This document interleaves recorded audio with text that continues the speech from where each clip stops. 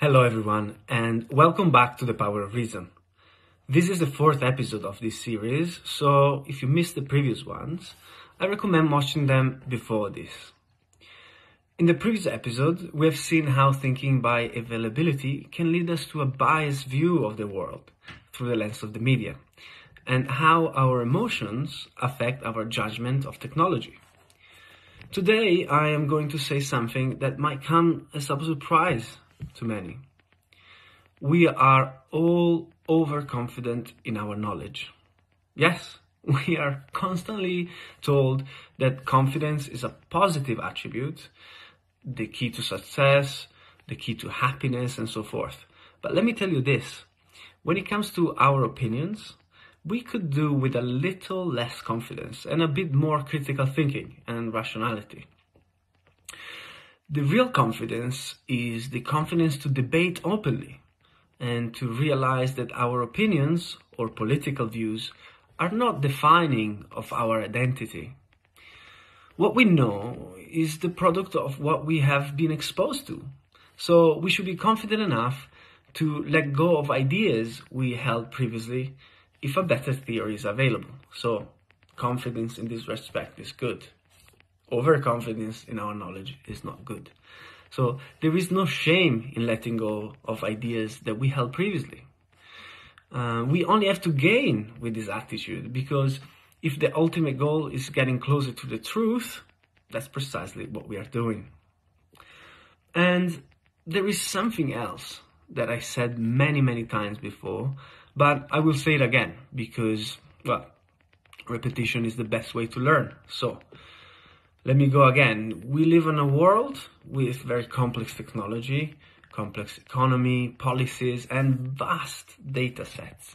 So we must form an opinion on a broad variety of very difficult topics. Unfortunately, these opinions are, for the most part, formed by our intuitive thinking, and then they're accepted by our rational self without further analysis. This is because our intuitive thinking is so quick at providing an answer, while on the other hand, engaging our rational thinking requires a lot of effort. Before I go into explaining overconfidence, let me elaborate a bit more on the concept of answering an easier question. So, when we are asked about something, particularly if you're asked about something complex, our intuitive thinking tries to answer quickly based on the knowledge that we have in memory, and also based on how easily this memory can be retrieved. Now, if an answer to the question does not come to mind immediately, we subconsciously answer a simpler question, without even realizing that we are answering a different question. For example, consider the question, how popular will the president be in 3 months? This is a very complex question in a very unpredictable environment, right? This could be any president of any country, right? So we have the illusion of an answer because subconsciously we answer a different question. We answer the question, how popular is the president now? And this is what we subconsciously answer instead, without even realizing. So we have seen this before, in fact, in previous experiments, last time, in the previous episode. We've seen that the question, how much would you pay to save birds that are drowning in oil pools? People subconsciously answered this question by answering a different question, which is, how do I feel about a drowning bird? And then they match the emotional intensity of this response to the amount of money that they were willing to pay, neglecting all other information, which in this case was the number representing the actual number of birds saved. So when we are asked a question like, how happy are you with your life? This is a very complex assessment. So we replace this complex assessment by answering a simpler question, which is, how do I feel right now? the answer comes so easily to mind that we just accept it as true. So similarly, in previous examples, we have seen that people substitute the question, what do you think about this particular technology, with another question, which is, how do I feel about this technology? So there's a difference between what you think about something, what you feel about something, and the two things get often conflated without us even realizing. So even when we are missing information, our intuitive thinking will provide an answer. It likes to give us an answer. Our mind likes a coherent story. It likes to jump to conclusions. So when we're asked, will this political candidate have a successful career? Well, we can answer this by answering a different question, which is, does this political candidate look like a winner? So how the candidate looks will actually affect our opinion without us even realizing. So once again, I'm not saying that we are irrational. We are all perfectly capable of rational thinking, but this takes effort. It takes effort. And so when we think in a rush, which is most of the times, then, well, this is what happens. And now, let's move on onto the mechanisms which make us overconfident. So, when we express a judgment or when we form an opinion, we use the information that we have available. It seems almost useless to say, but we cannot think what we do not know.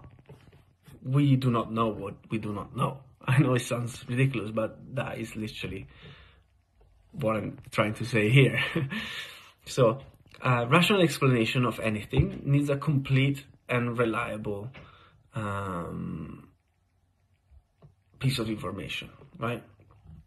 So, the problem is that our intuitive thinking does not need all the information to create a story, as long as the story is coherent, right? So, a coherent story is immediately subconsciously accepted as true. And the more easily the story is formed, the more confident we are with this story. So our intuitive system automatically ignores not only the fact that we might be missing parts of the story, but also the fact that some of the information might be inaccurate, because we like to complete the story.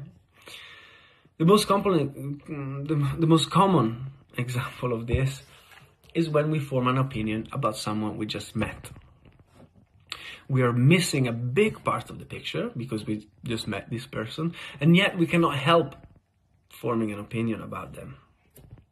Our mind does that for us. So paradoxically, the less information we have, the easier it is to form a coherent story, because there are fewer pieces to the puzzle. This means that the less we know, the more confident we are in our knowledge, right? So believing the coherent story that is created by our intuitive thinking, despite the missing information, is automatic and irresistible. And it feels good. The fact that it feels good, believing a coherent story feels good, is often exploited by conspiracy theorists or by sensationalist documentary makers who present only incomplete or unreliable information, leaving the viewer or the reader to jump to a conclusion which seems irresistible to believe. Think about documentaries such as Tiger King or The Game Changers, very popular documentaries on Netflix. Classic sensationalist documentaries. In a very famous series of experiments, some legal cases were presented to different groups of people, right? So one group was presented only the version of the plaintiff, one group was presented only the version of the defendant, and one group heard both versions, just like a jury would. So everybody knew the setup of the experiment, and yet people who heard only one version of the story were more confident in their opinion. for example, the opinion that either the plaintiff or the defendant were right. People who heard both versions were not as confident, because reaching a definitive conclusion becomes harder when you hear both sides. If you have recently watched Tiger King, to go back to that on Netflix, you have surely noticed that the way the evidence is presented about Carol Baskin murdering her husband, it is almost irresistible to believe that she did it. The feeling of confidence, it's really good.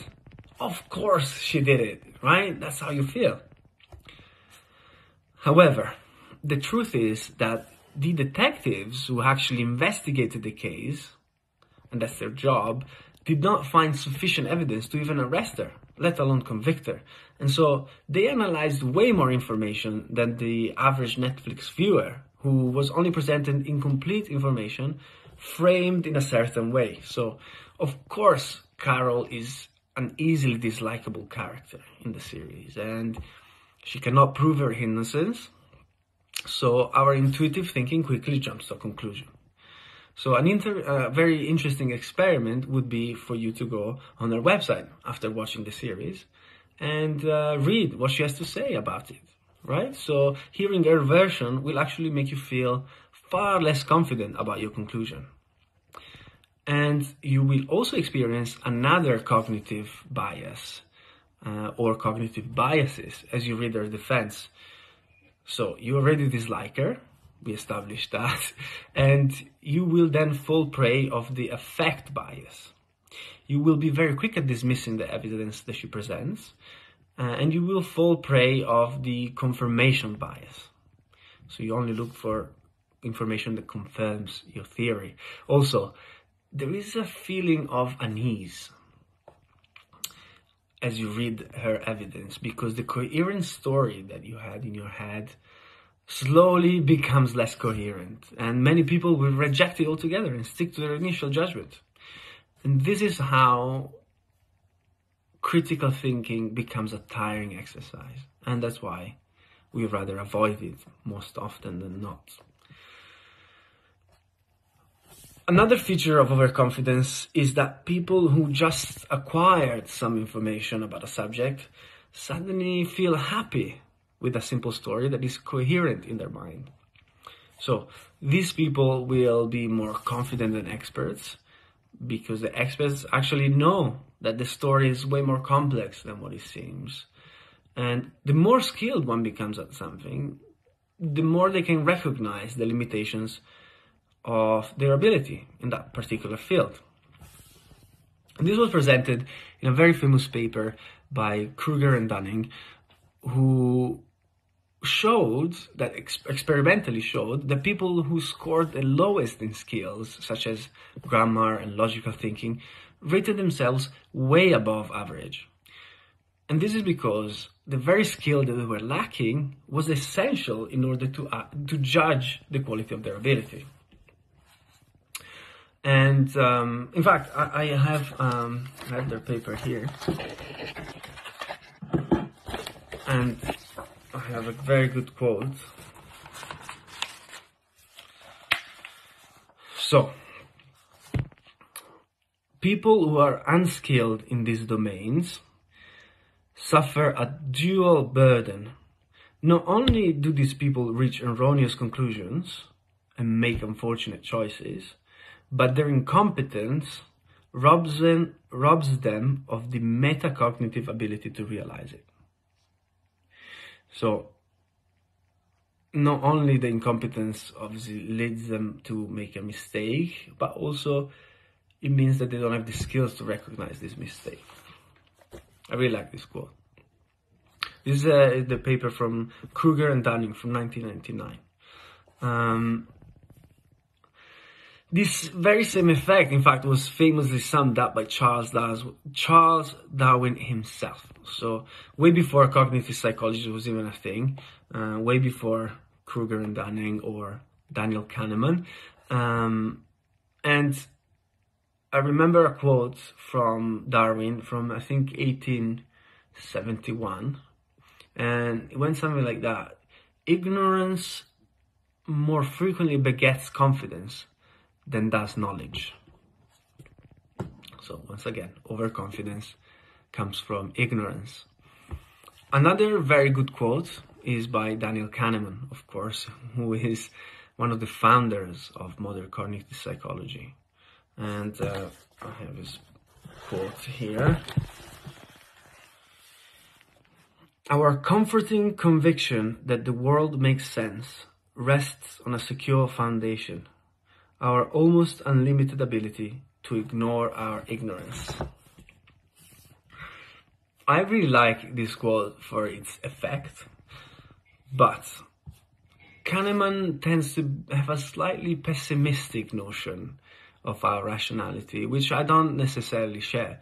I am actually a believer not only in reason, but also in our rationality, because that is in fact the baseline from which we can measure irrationality, right? We are capable of rationality, that's why we can recognize irrationality. And we gauge intuition for what it is. One thing to take away from all of this is that it is generally wiser to avoid the urge to jump to conclusions and to resist the temptation of immediately reacting to new information. We should normally leave some time for more information to surface and then deploy attention and rational thinking before expressing judgment or expressing an opinion. This is generally true in the midst of some breaking news, for example. Reporters tend to focus on the incomplete information currently available, and on purpose they will jump to a conclusion because that's what sells. It is usually only very long after the occurrence that proper data and evidence are gathered, and then an expert analysis becomes available. This is generally a better time, later on is a better time to form a more accurate and a more complete opinion of the facts. So we should be a bit less reactive. In doing so, however, if we want to learn something, it is also important to remember that we made inaccurate predictions in the past. So let's remember these inaccurate predictions that we made earlier and check how different they were from what actually ended up happening. This is a surprisingly difficult task because once our beliefs have changed, our mind actually struggles to reconstruct past states of knowledge. And then we will see, probably next time, how this affects our thinking. And this is particularly important when we talk about hindsight bias. So let's just leave it on this note for now. I think it's time to wrap it up. And in fact, I think it's time to go to sleep for me. So, see you again very soon. Bye now.